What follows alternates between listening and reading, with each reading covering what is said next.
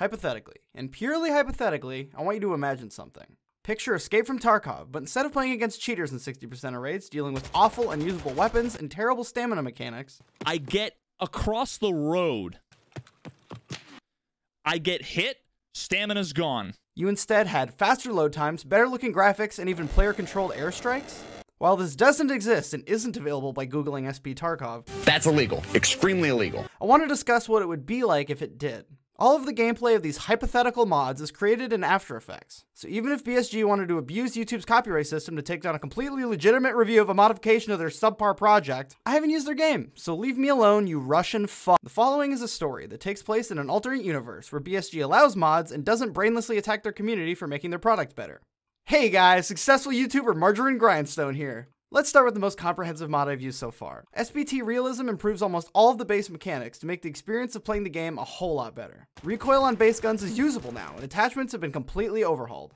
Magazines affect reload speed, and jams are now fixed in one annoying complicated hotkey instead of two. Once you remap it, it's downright reasonable. In addition to that, now when you have a face shield or NVGs blocking your sightline, you can angle your weapon, and boy oh boy are the vibes immaculate.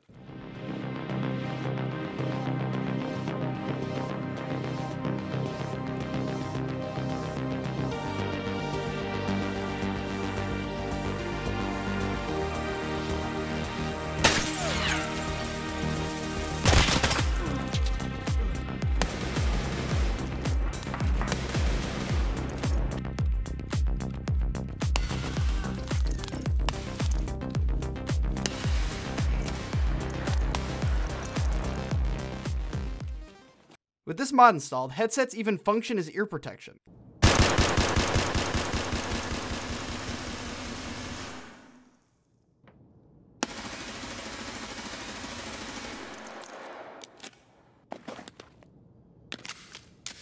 Louder weapons deafen you, and headsets protect you. But I know what you're thinking, because it's the same thing that kept me away until now. So what, I'm just gonna run around shooting scavs? Maybe the occasional raider? Negatory, good buddy. Not only does SPT have PMCs, this overhaul tiers your gear and allows you to scale them with you however you want. They also bring appropriate gear based on tier and map. A tier 4 bear might bring quad nods at night, but he obviously won't during the day. These enemies don't feel like players per se, but they carry loot, fight scavs, and each other, and they use a ton of voice lines, which gives them a lot of personality. You motherfucker!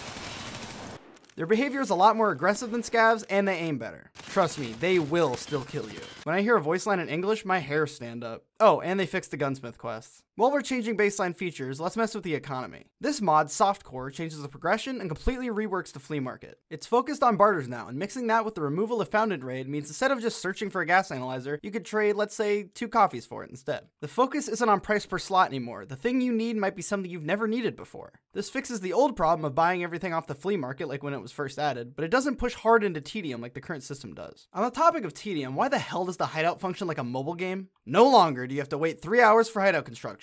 100x crafting, 100x building, 10x moonshine. This isn't my full-time job, this is a video game, damn it. Remember the recent controversy surrounding Reshade? TLDR, the lighting in this game sucks, the community fixed it, and BSG banned the tool that allowed it. Not here though, this isn't Reshade, but man does it look good. Interchange is just about playable now. Speaking of maps, let's talk about an open world Tarkov. I know, what? Let's put a movie clip in there and not use that. That was a weird take. When you extract somewhere, let's say Gate 3 on Factory, now you can head back into Factory the way you came on the next raid, or you can pop out the underground bunkers on Customs or Woods. All the boat extracts connect, all the car extracts connect. This mod also allows for a rework of the stash system. It's disabled by default, but if you want a truly immersive experience, you can enable secondary stashes, meaning your main stash is in the factory tunnels, and between other extracts, you have a bit of space to stash some stuff. Another option for this mod is to place the traders in certain spots on the map, meaning yet again, these modders have implemented a planned feature years before the actual game ever will. To give yourself a little boost for this game mode, I recommend installing some modded traders which are supported by the mod. This allows for a little redundancy in what you can buy, so you're slightly less screwed when you need something. If you're desperate though, Fence is always available. Hope that 60,000 ruble AK is worth it. This playstyle can lead to really risk-averse play though, so if it's too much for you, I recommend turning off multi-stash. Just imagine Fence is moving your stash around or something. Keep in mind, to buy something from a multi-stash, you need to physically move the rubles yourself. A wallet might not be the worst investment. Most of this is pretty in-depth, but it's not all that custom. You might be thinking, so they can tweak values, but it's not like they can add new content. On the contrary, my friend. With the fire support mod, if you have a rangefinder equipped, you can call in 2 A10 gun runs and a helicopter extract once per raid.